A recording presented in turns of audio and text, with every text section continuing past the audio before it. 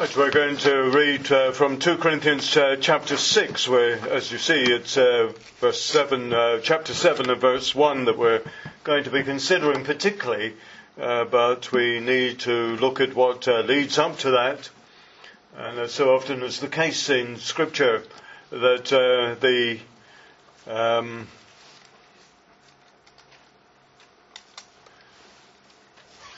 Yes, so often in Scripture you find that the chapter divisions are not always that helpful, and that's the case here. Particularly as chapter 7 and verse 1 begins, therefore, what has gone before is most important in this particular case. Just before we read from chapter 6 and verse 14 of 2 Corinthians, let's have a word of prayer. Father, as we consider these words together again tonight, we pray, Lord, that you will help us and that you will speak to us through the Scriptures. Thank you, Lord, that they have been divinely inspired. And therefore, Lord, we ask that your Holy Spirit will take the very words that he inspired in the first place and apply them to our hearts and lives. For we ask it in Jesus' name. Amen.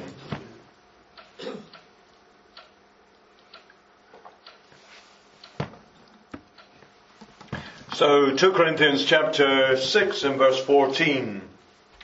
Do not be bound together with unbelievers. For what partnership have righteousness and lawlessness? Or what fellowship has light with darkness? Or what harmony has Christ with Belial? Or what has a believer in common with an unbeliever? Or what agreement has the temple of God with idols?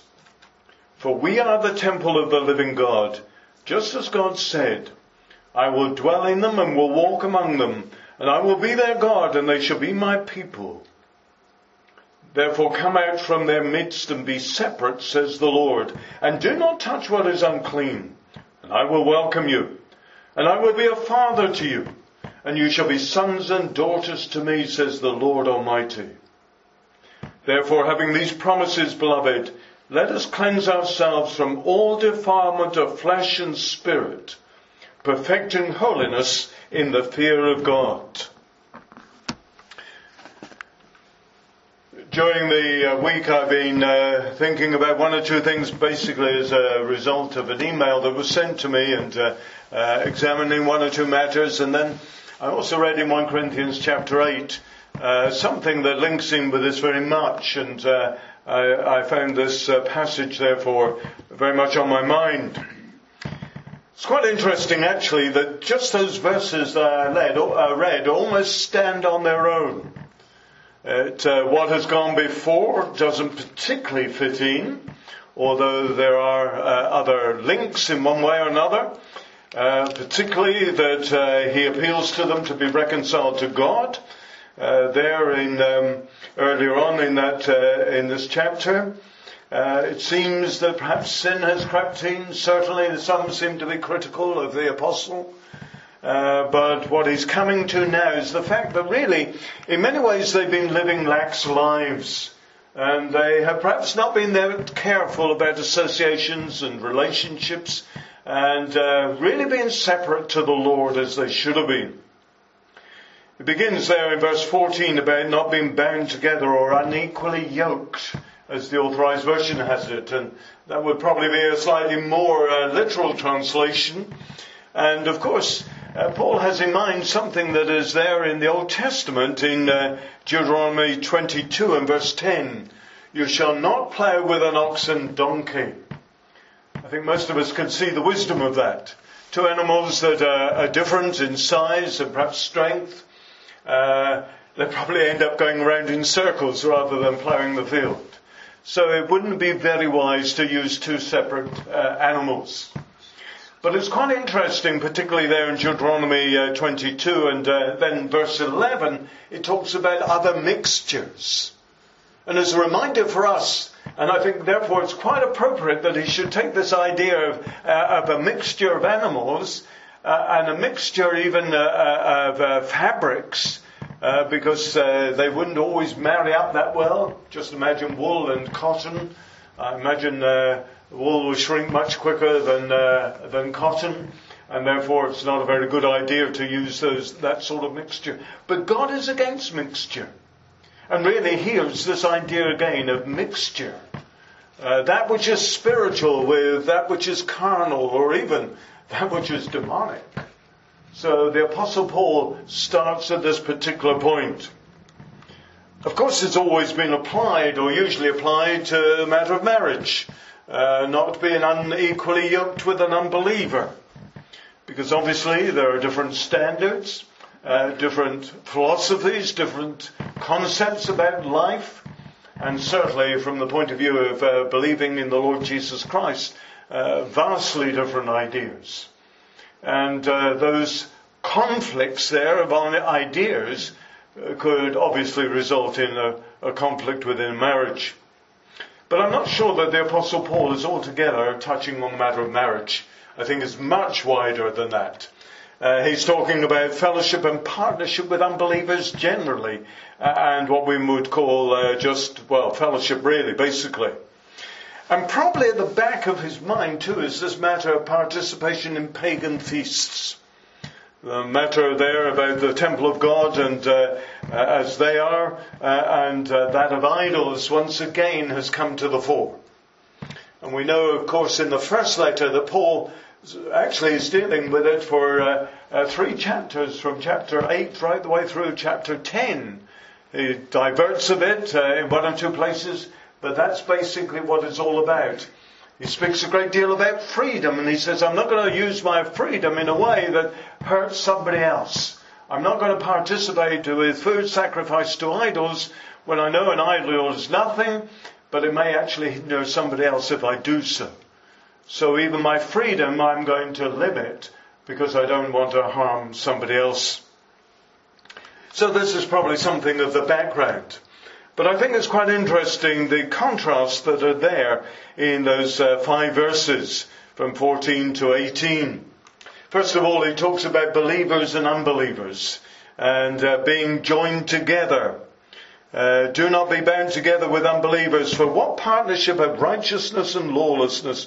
Or what fellowship is light with darkness? Or what harmony is Christ with Belial? Or what is a believer in common with an unbeliever? And so on. And this picture very much of 2 animals being yoked together and being unequally yoked, being joined together, he talks about here. It just doesn't really make sense. And therefore we need to be careful even in our relationships with unbelievers. That doesn't mean to say we should befriend them. Jesus was known as a friend of sinners. But we always need to be careful that as we befriend people, we're not dragged down to their level. And that can so often happen. Even in trying to win them, we can perhaps compromise a bit in trying to bring them to faith in Christ. And then he talks about righteousness and lawlessness. Righteousness, doing the right thing, living as God would want us to. Lawlessness, of course, as far as the Bible is concerned, is refusing to live by the instruction of God. Because Torah basically is, yes, a law, but it's instruction first and foremost. It's God's instruction. So on the one hand, you have a believer who wants to live a righteous life because they have come under the instruction of God. They've come under the lordship of Jesus Christ. They want to go his way. But on the other hand, there are those who totally ignore the Word of God. And he says there, for what partnership of righteousness and lawlessness? It seems to me that even in the business world we need to be very careful as a believer not to be involved in partnership with an unbeliever. If you're running the company jointly together, again there would be different standards. And the danger is that we will compromise if we're a believer, or on the other hand, that conflict will arise. We need to recognize there are differences in us who are believers to the rest of the world. And then he talks about light and darkness. And for us, that's quite obvious, isn't it? The difference between light and darkness. We can see it so easily. A room can be plunged in darkness, and then we put on the light and the darkness is dispelled. We would want that to happen, of course, in the lives of others. But he says, what fellowship can there be? Is there any fellowship between light and darkness? Of course not. We know that very clearly. And then he talks about Christ and Belial. Belial in the Old Testament was often translated as worthless person. But it went on, and in a worthless person it meant basically somebody who was wicked, who was going the wrong way altogether. And then in the intertestamental period between the Old and the New Testament, it often was used of Satan himself. And certainly here in the Greek world, Aphrodite was often linked with Belial. So we say what is common between Christ and satanic forces? There's nothing at all to be compared. There can be no harmony. Actually, the Greek word is symphone, from which obviously we get symphony. So harmony, I think, is a pretty good translation. We often say that people aren't singing from the same hymn sheet. Well, certainly Christ and Belial won't be singing from the same hymn sheet. Their aims are altogether different. Satan wants to destroy, Jesus came to save. So really, this puts the thing very clearly. If Christ is in us, how can we have real deep fellowship? How can we have real harmony with somebody who is going Satan's way or the world's way? And then it talks about a believer and an unbeliever.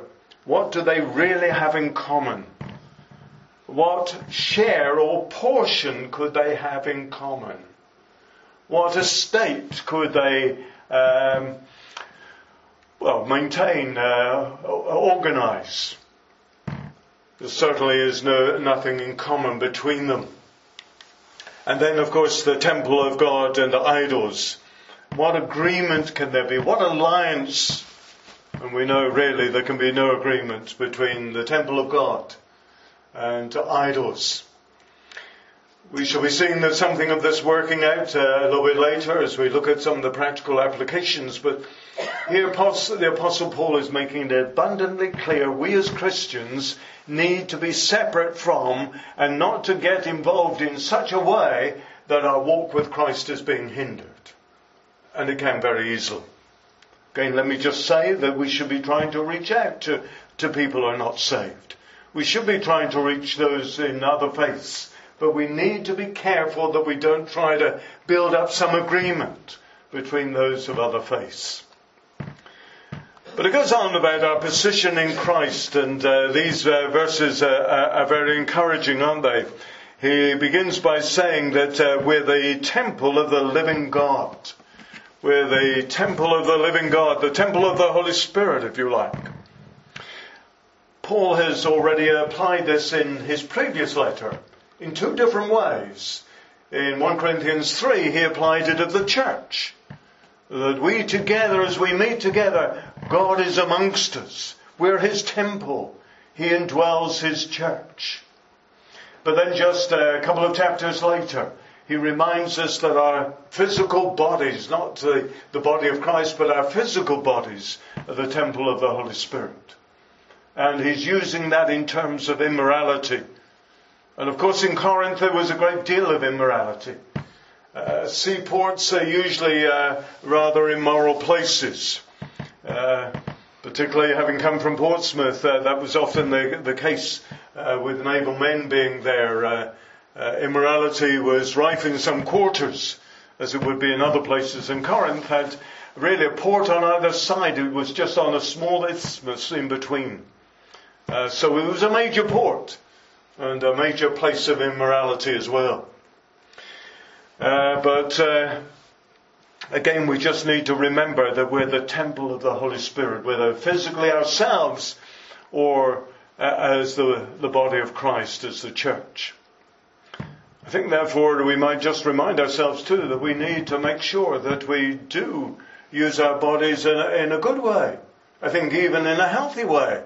We don't want to, put undue stress or cause problems, medical problems, because we're not taking care of our body. Obvious example, we know that smoking now is very dangerous for the body. If our bodies are the temple of the Holy Spirit, if He's indwelling us, we need to take care of our physical bodies. But he goes on to point out too that God's presence is with us, and we're his people. He quotes from Exodus chapter 29 and verse 45, "I will dwell in them and walk among them, and I will be their God, and they shall be my people." It's a reminder that actually as the children of Israel, right in the center of their camp was the tabernacle. God wanted to be there at the center of their life. That's very true too of our nation. God would want to be the center of our life. But we've chosen to reject him. But just the way the camp was laid out, there was the tabernacle in the center, and then the various tribes round about. Judah, I think, was to the north, and so they set their camp out in that sort of way. The tabernacle was there amongst them. God had wanted to dwell amongst them. He wants to be amongst us. That's why he sends his Holy Spirit. And you might say too that he's quoted from Ezekiel 37, which is almost the same. And with Ezekiel 37, at the end of that chapter is that God is now again at the center of their lives. God will visit them. He will give them a new heart and a new spirit. They will be cleansed from their sin. And again, he will dwell amongst them. But here's the Apostle Paul reminding us as believers that God wants to be right amongst us. If he is right amongst us, then we ought to be very careful just with how we associate with other people. And then this one is very interesting. He quotes there from Isaiah 52 and verse 11. "Do not touch what is unclean, and I will welcome you." The bit before. "Come out from their midst and be separate, says the Lord, and do not touch what is unclean." It's worth actually looking at the Old Testament passage there, because very simply he's saying to the priest in particular, as now they're talking about restoring Jerusalem and captivity coming to an end, and them therefore coming out of Babylon, out of captivity, he says, "Depart, depart, go out from there, touch nothing unclean, get out of the midst of her, purify yourself, you who carry the vessels of the Lord. But you will not go out in haste, nor you will go out as fugitives, for the Lord will go before you, and the God of Israel will be your rear guard." Those who were going to carry the vessels of the Lord, they needed to be very careful. They did not bring anything that was of Babylon, if we can put it that way. So easily to syncretize. And how sad to say, that's been part of the problem of the Catholic Church all down the ages. And perhaps there's a danger for all of us in one sense, just to sort of take on some of the other standards. The Catholic Church has done it very often in order to try to bring people in. That's not the way it's to be done. We have to leave behind those things that are wrong. So here was a very clear warning for the priest. And I think it's got application for us too. That when we really do come to follow the Lord, we make sure that we leave behind anything that is spiritually unclean, that would be a hindrance to us. And then he goes on to say, "And I will welcome you, and I will be a father to you, and you shall be sons and daughters to me, says the Lord Almighty." I think we can very quickly take on that verse without remembering what has gone before. "Do not touch what is unclean, and I will come out from their midst and be separate." Isn't that what repentance is all about? It's a matter of leaving behind those things that are wrong. And when we do repent and come in faith to the Lord Jesus Christ, God becomes a father to us. The Holy Spirit adopts us into his family, so that we start to cry, "Abba, Father." On Father's Day, it's good to remember that we do have a Heavenly Father, but, I'm a little bit against just using the Lord's Prayer, putting it this way willy-nilly, because I don't think somebody can say, "Our Father," unless he is Father. God is Father. And it means that we have come in repentance, and we've come in faith.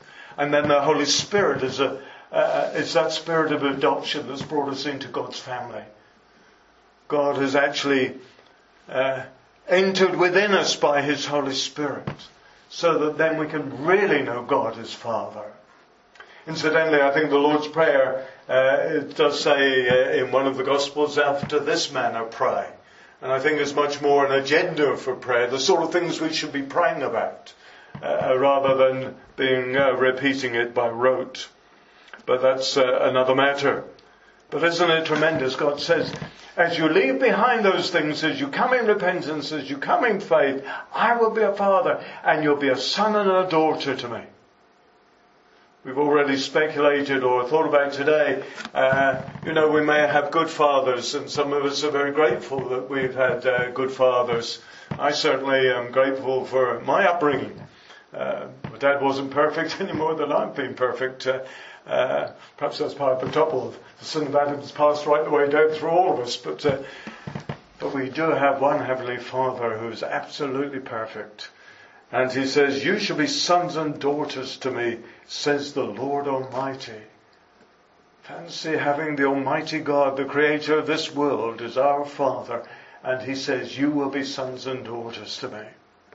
What a relationship to have. And it's really on the basis of that He goes on to say that we should cleanse ourselves. Therefore, having these promises, beloved, let us cleanse ourselves from all defilement of flesh and spirit, perfecting holiness in the fear of the Lord, or the fear of God. Because of these promises, that God would dwell amongst us, that when we do leave behind the unclean thing, He welcomes us, that we're the temple of the living God, and that He will be a father to us. What a tremendous thing. I wonder how much we really do reflect on that. All right, we've sung Amazing Grace tonight, and every time we sing it, we do remind ourselves that that grace that God has shown to us has been absolutely amazing. But what a family to be adopted into. What a God to adopt us by faith. So having these promises of what God will do for us. Incidentally, I was given a present today by one little grandson, and as he gave me his present, he said afterwards, "What have you got for me?" I don't have anything for him, I have to say, but no, we can't say that to God, can we? We give to Him, and He's always giving in abundance to us. Thank God. These marvellous promises then. So we need to cleanse ourselves from all defilement. The word for cleanse here is very much to do with from stains, from dirt. We need to cleanse ourselves. We need to purify ourselves. We need to purge ourselves from all uncleanness. The Greek word we get here is catharsis, which does have a means of healing as well behind it. So we seek to be cleansed from sin, so that, as it were, that gap, that wound, that sin in our lives is somehow closed up. Because when we say sorry to God, we're really saying, I want to have victory here. And yet I wonder how many times we really say that. Or are we just saying, Lord, I failed again, I'm sorry, I'll probably fail again. And that's sometimes a bit of our attitude, isn't it? But this word has the idea of really dealing with sin, really getting rid of it. And then it talks about defilement here. Cleanse ourselves from all defilement. Again, it's got the ideas of stains, of pollution. But the Greek word that is used here is not a matter of ceremony. That remember in the Old Testament, if you touched a dead body, you needed to be cleansed, you needed to be purified. There's some virtue in that, of course, because we know full well that really if you've handled a dead body, we've only got to think of Ebola. We really do need to make sure that that's been thoroughly dealt with. And so even in the instruction there of God for the Jews, there was obviously virtue in recognizing that if they handled a dead body, they needed to be cleansed. But there were other things and some of the traditions that have crept in, like washing of hands, not just because we see it as a hygienic thing to do, but having come from the marketplace and so on, they were looking to, as it were, cleanse themselves from defilements ceremonially. This isn't the case here. It's dealing with real defilement that has been talked about. And it talks about flesh and spirit, and I guess it's talking about physical as well as spiritual things. Again, if we think back to 1 Corinthians 10, the Jews, having come out of Egypt, before very long, were engaging in immorality and idolatry, and the two went together. You may remember Baal of Peor, and how Balaam trapped Israel into really receiving something of the curse of God because of their disobedience. Well, both aspects are very often linked together. And again, we'll find that when we look at a verse in Revelation. And then it talks about perfecting or completing holiness. Completing. It's the end of a process, the Greek word that is used there. And I don't think we become perfect overnight, do we? In one sense, we never become perfect this side of glory. But there should be a progression. We should become more and more perfect people, more holy, living for Him more and more, and living that more righteous life.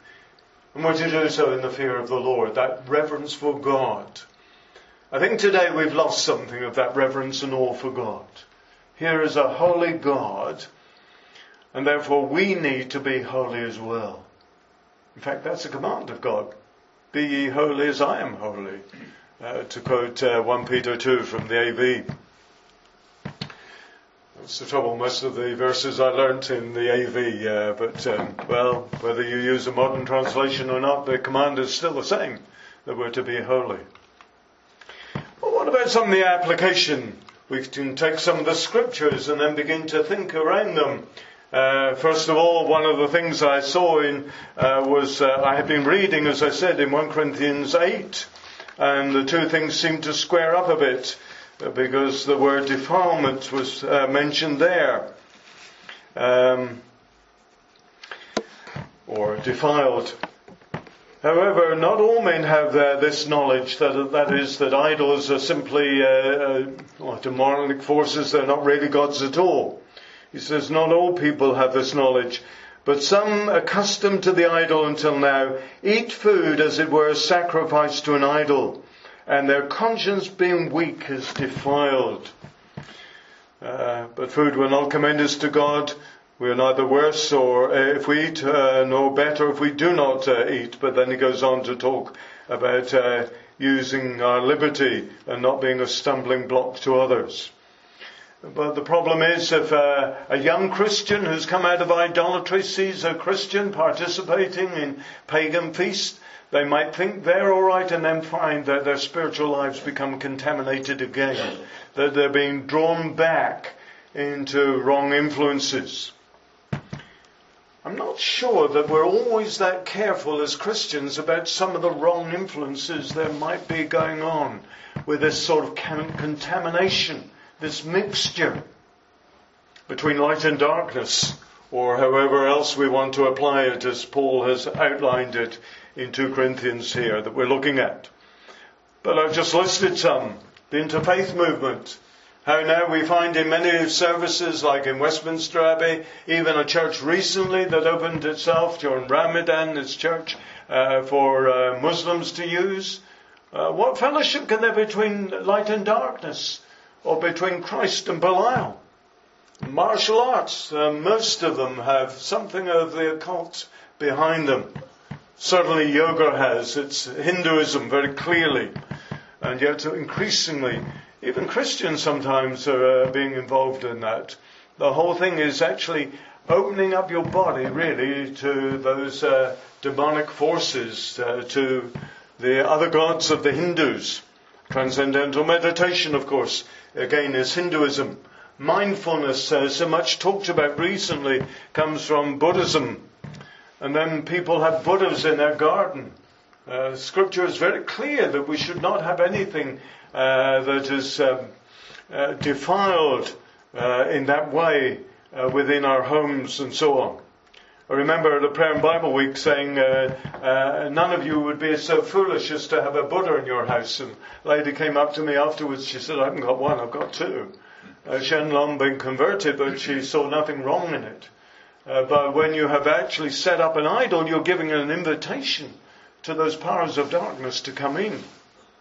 Actually, long ago when we were praying against militant tendency, we discovered that right on the top of the town hall in Liverpool is the goddess Minerva. Supposed to be that the council was looking for wisdom because she was the goddess of wisdom, but equated very much with Mars, god of war. No wonder there was militant tendency there. In a sense, by setting that up inadvertently, thinking we need wisdom, here's a symbol of wisdom, but you're actually setting up something of an idol. It's giving an opening to an enemy. I remember another occasion when a missionary was sharing that he brought something back, I've forgotten what it was now, just to demonstrate when he was on furlough the sort of things, I think it was something to do with witchcraft. And the baby, they had a young baby, and the baby was constantly ill, and they couldn't understand what was wrong. And suddenly he realized this was something of the enemy that he had brought back. He repented of it, he threw it out, and the baby immediately made a recovery. We do not know, we don't realize sometimes just how the enemy gets an entrance through these things. So we do need to be very careful. Go on to other things such as spiritualism, fortune telling, even some of the New Age fads in terms of diets and food and so on is bordering on New Age ideas, and we need to be careful.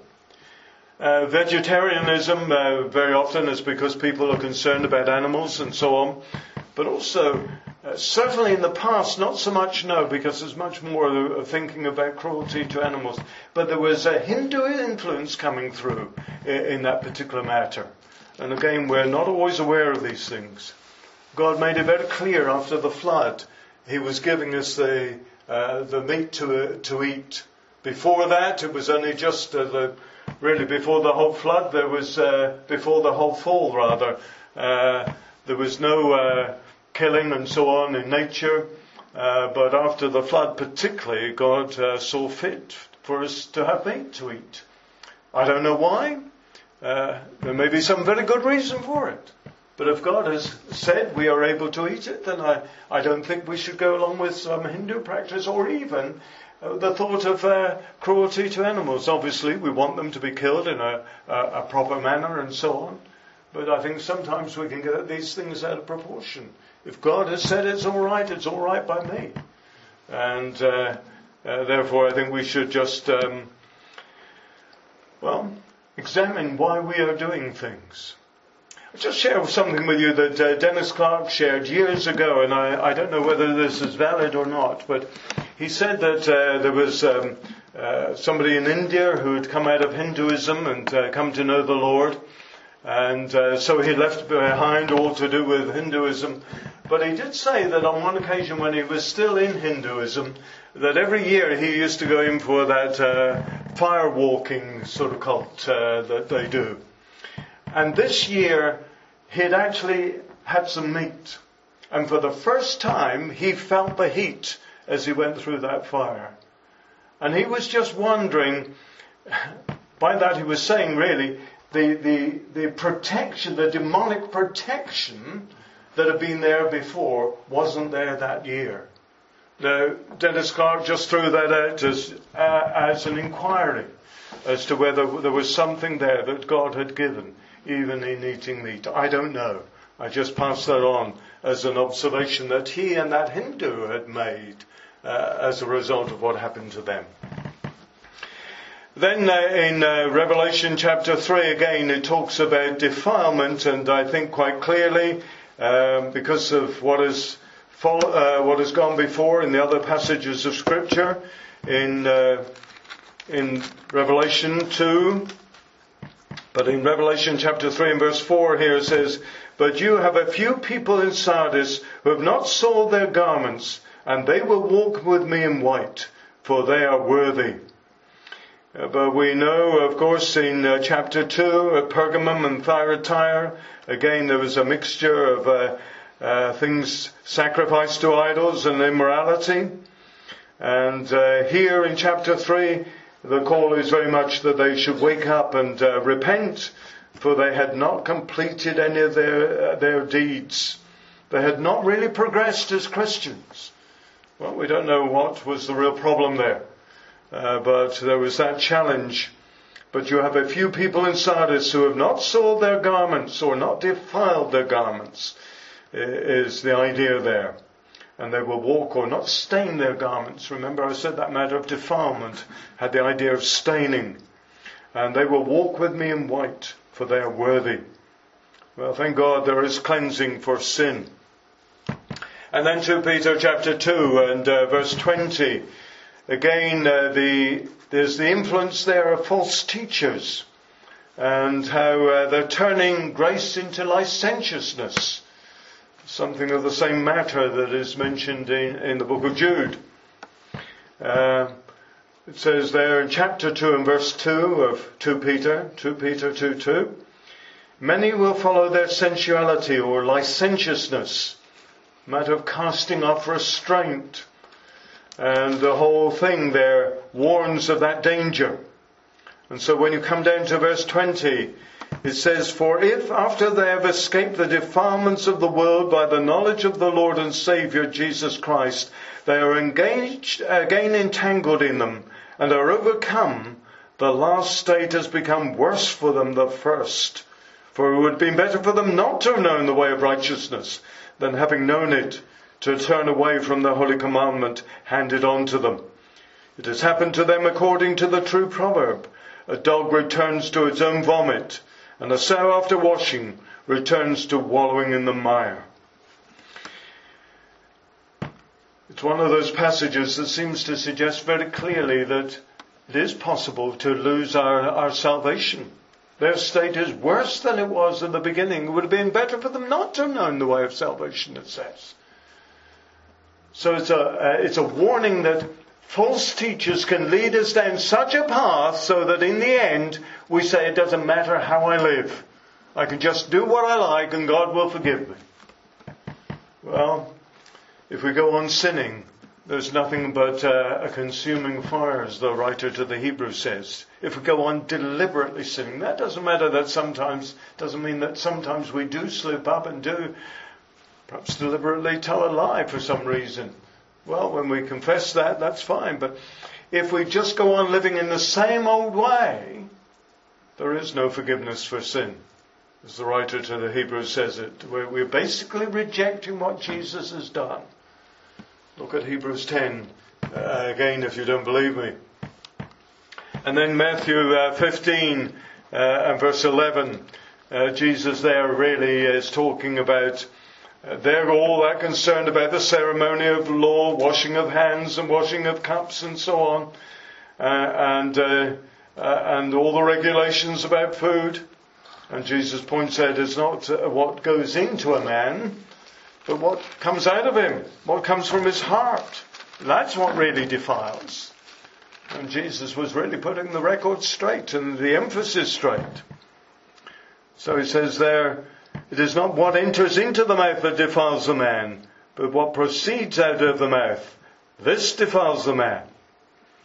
In other places he talks about what comes, it goes on, verse 19, "For out of the heart come evil thoughts, murders, adulteries, fornications, thefts, false witness, slanders. These are the things which defile the man. But to eat with unwashed hands does not defile the man." Their ceremonial law said it did. But Jesus said that's not the real problem. It's the heart that is the real problem.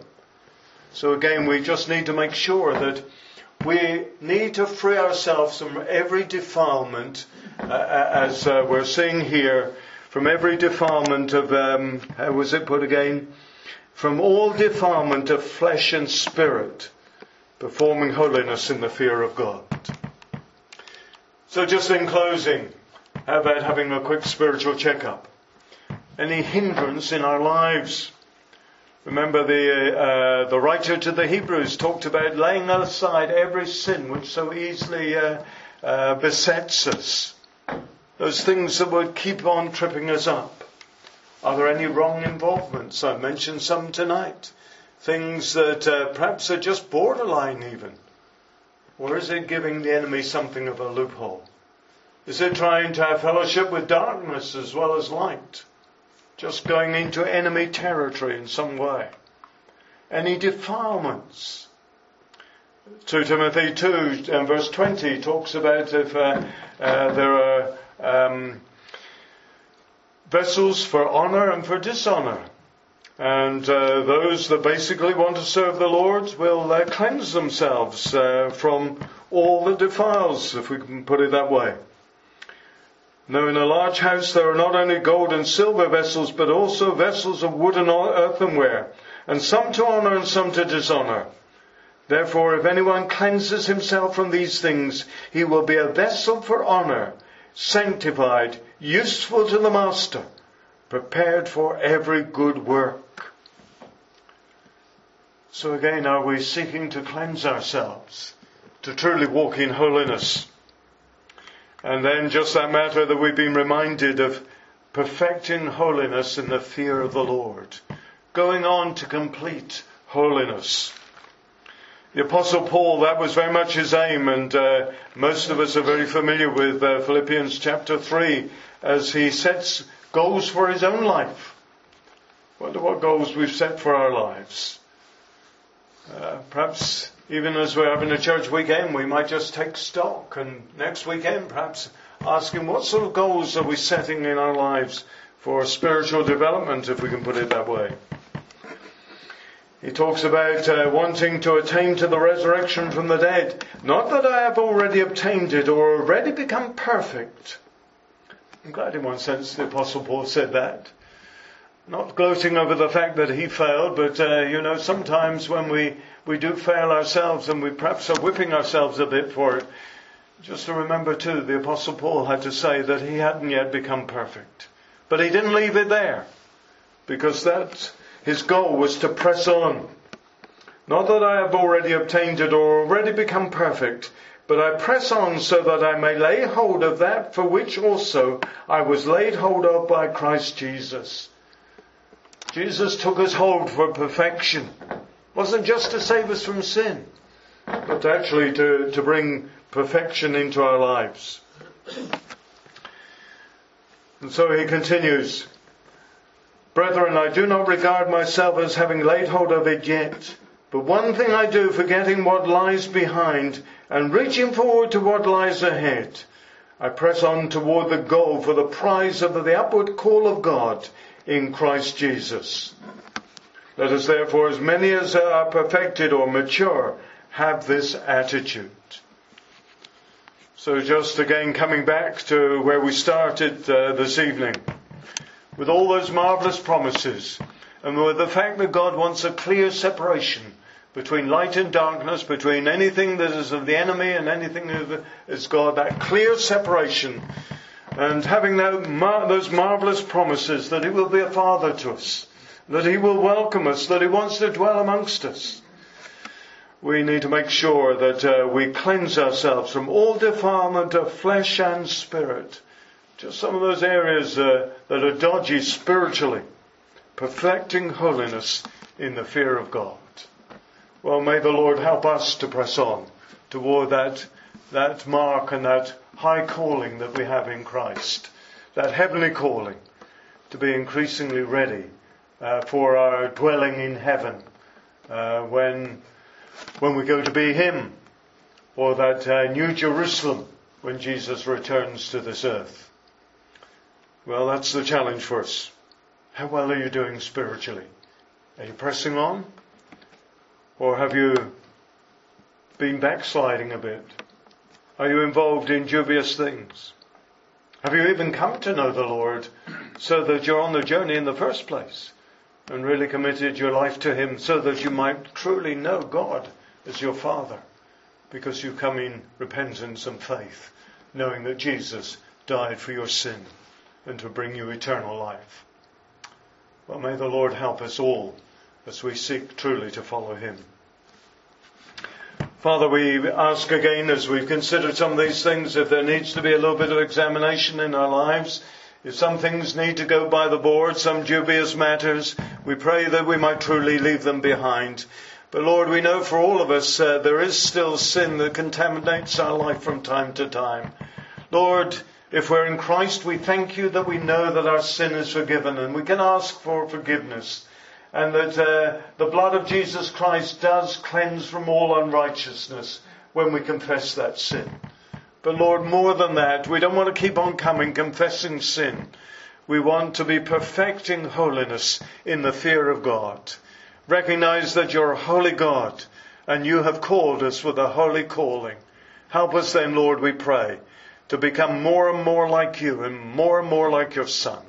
For we ask it in Jesus' name. Amen.